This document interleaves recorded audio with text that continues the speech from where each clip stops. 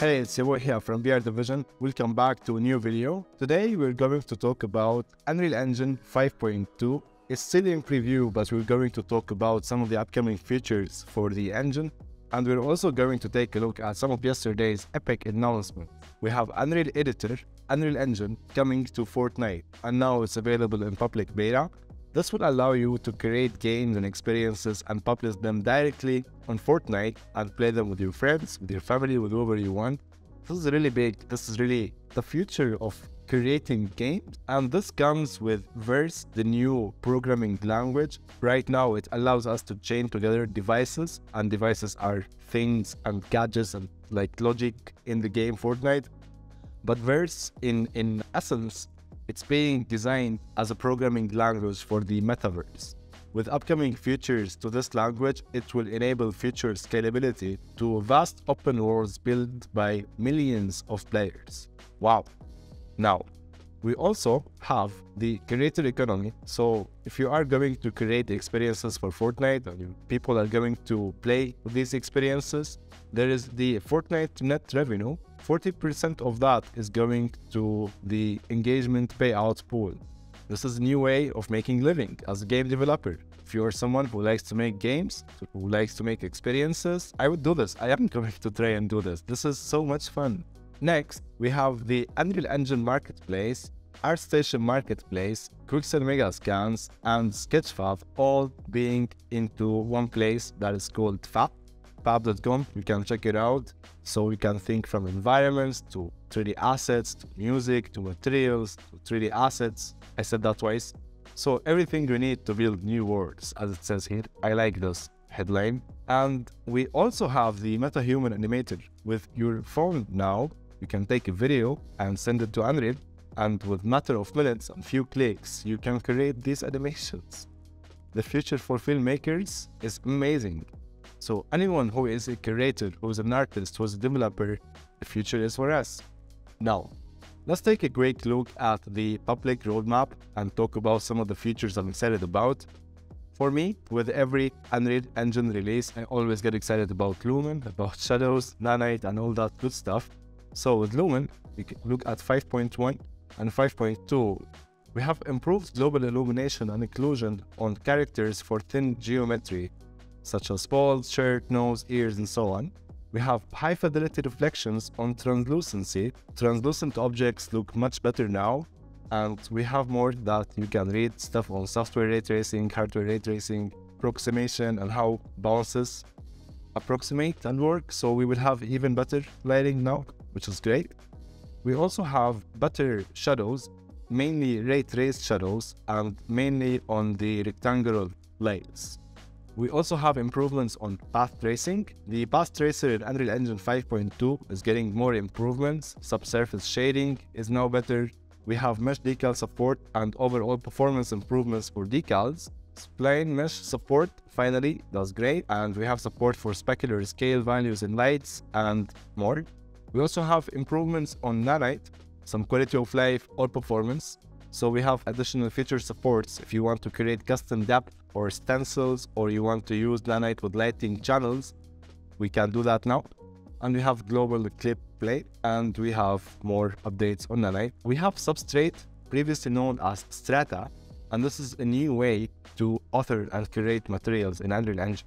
And this modular framework provides with greater range of surface appearances and wider parameter space. So we'll have more control over the surfaces we want to create. And I think this will make it easier as well to bring things from different softwares. So we will see. This is still in experimental. Something to notice that path tracing is not yet supported on substrate materials. What I'm also excited about is the modeling tool. So we are getting the pattern tool, allows us to create cool patterns.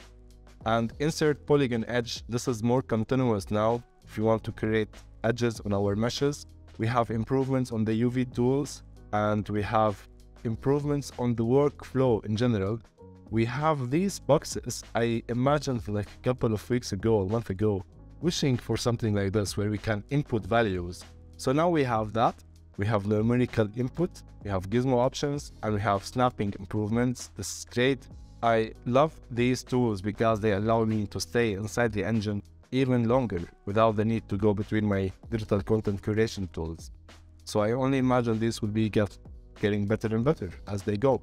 And we have more nodes for geometry scripting. We have improvements on the control rig. We have workflows for cinematics and animation authoring. We have physics control component. Look at this. This looks really fun. So the physics control component is a plugin that enables you to add simple, intuitive, and powerful physically based controls to a blueprint. These help you take advantage of the benefits emerging with physical motion of static and skeletal meshes while retaining artistic gameplay control. And we have machine learning deformer, and this is still in beta. I saw Twitter post a couple of weeks ago on like the mesh looks right.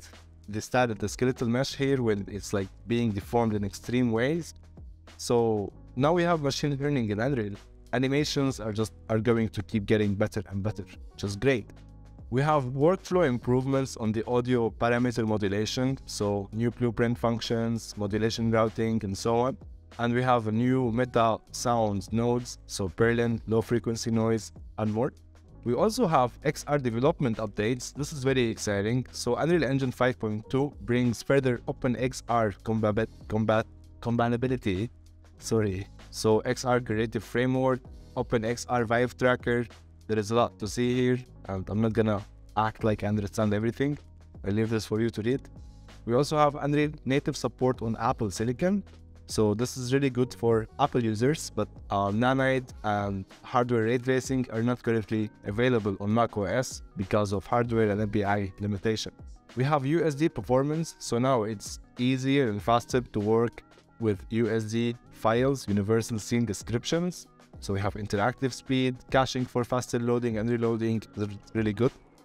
We have, in terms of simulation, we have Chaos Machine Learning Cloth in beta. Wow. We have Chaos Flesh Simulation. This is still experimental. This looks like Patrick from SpongeBob for some reason.